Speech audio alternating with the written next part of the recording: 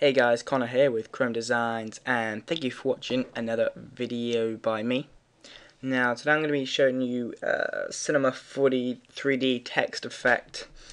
The final outcome, if I just go over to it here, should look something like this.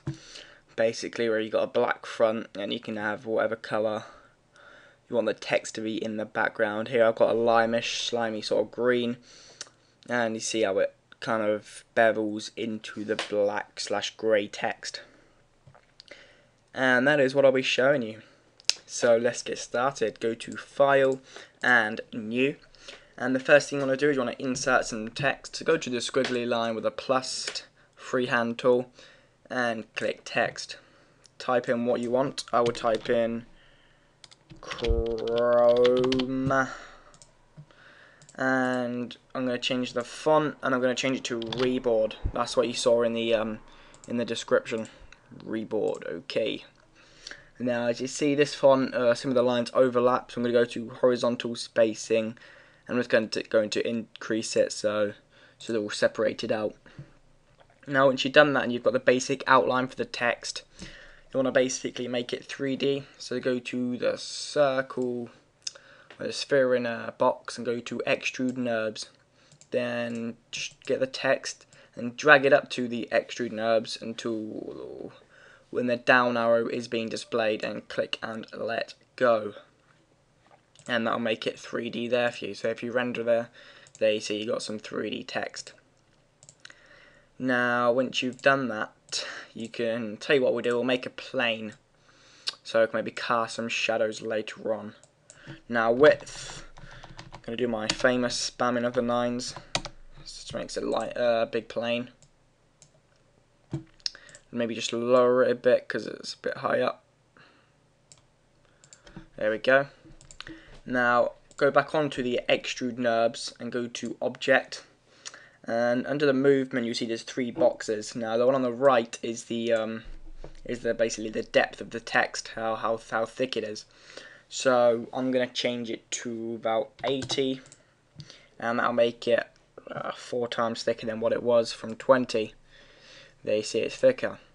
And then on the extrude NURBS you can either hit Control C, Control V, which is the shortcuts for copy and paste, or you can just go to Edit, Copy, and Edit, Paste. But anyway, on the middle layer, well the second layer, go to Movement and go to change the depth to 40, and that'll basically just halve it, so it's half as thick as the previous. And if you have the move tool selected up here, you see the blue little arrow, drag that back until it's roughly in the middle of the text. Just do that by lining it up with your eyes, and as you see the little outline, it's roughly in the middle, maybe just a bit that way. There we go. Now you still notice that there is not much difference. However, what we need to do now is we need to go to caps. So go to, on the middle one, go to caps and start to fillet cap and the end to fillet cap, and change the radius to 10 on both of them. Now with these settings guys, you can obviously alternate them yourself to maybe fit your target a bit better. I'm just showing you a way of that I do. And if you see there, that basically gives it a bevel into the text. But now you see it's just some grey boring old text. So how to do the materials, you can either double click here and then double click on the thumbnail, and you can go to all these properties here. And I'm going to make a black for the front. I'm going to use a little darkish grey, as in fact. Click OK and OK, and just drag that on the front one. And there you go. If you render it out, that'll be darker grey.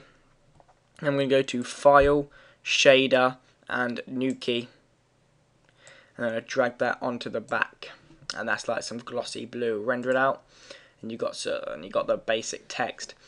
But to just give it a more glossy feel, you can add a light, and just go to normal light. Click on that button there, drag it up a bit. Use a blur arrow to drag it forward more in front of the text, and go to Shadow and Shadow Map Soft, and just render that out.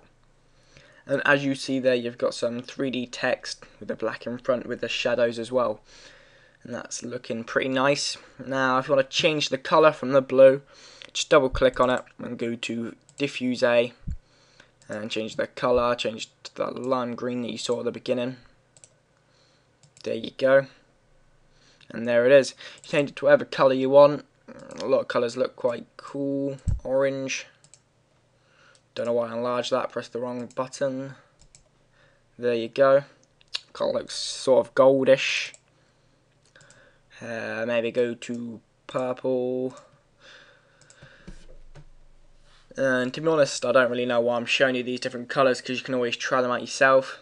But anyway, that's about it from me. Thank you for watching this video. Please, if this helped you out at all, remember to like.